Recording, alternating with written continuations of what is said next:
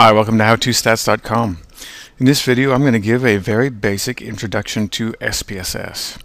And by that I mean the interface that we spend most of our time looking at in SPSS. What we're looking at right now is precisely what you'll be looking at when you start SPSS if you have version 19. Now there are previous versions to SPSS that look a bit different to this, particularly this section here of the interface or the window, but the other section where we look at the menus is probably going to be exactly the same or nearly exactly the same.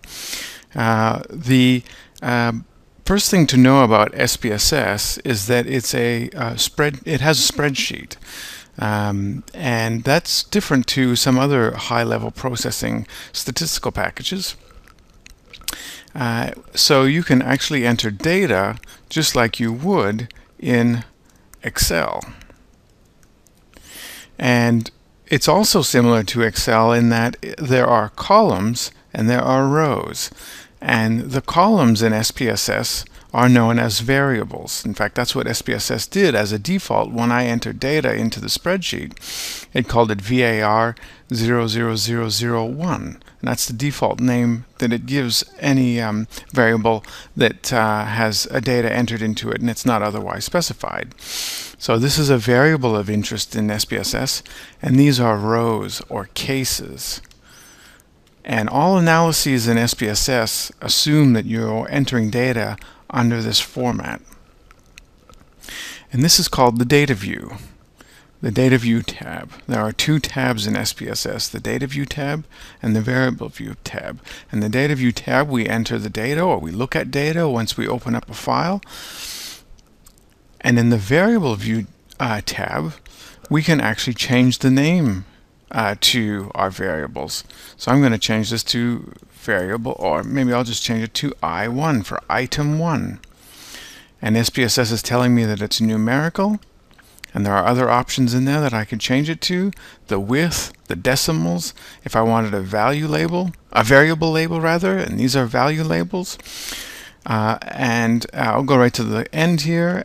We have a measure, which is scale, ordinal, nominal.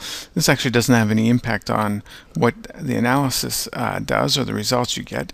But these are various features that you can change relevant to your variable. Alright, so that's the two main differences in the front-end interface in SPSS is data view and variable view.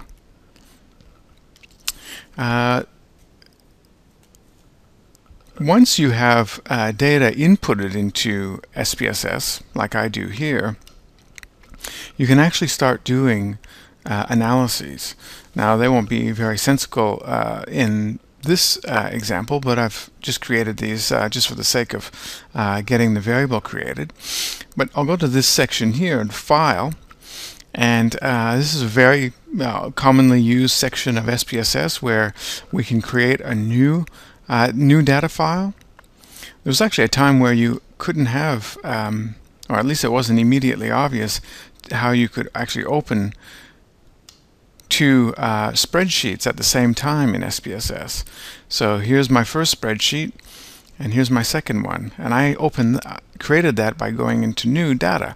And this section of the menu is relevant to those basic file manipulation procedures. So opening data, open a database. We can read text data. I'm not going to go through all of these, but most of what we use is open and new, and I frankly use a lot of the recently used data because it creates a history for that. And we've got edit. We can edit various features of our spreadsheet, our data. We don't use this one very often. View. Toolbars, you can manipulate your toolbars and customize them just like you can in Microsoft Office. There's a few features in here, value labels that you can change. Data, which allows us to specify certain properties of the spreadsheet to facilitate our analyses. And one of the, I think one of the frequently used one is split file, splitting the file so that you can get various output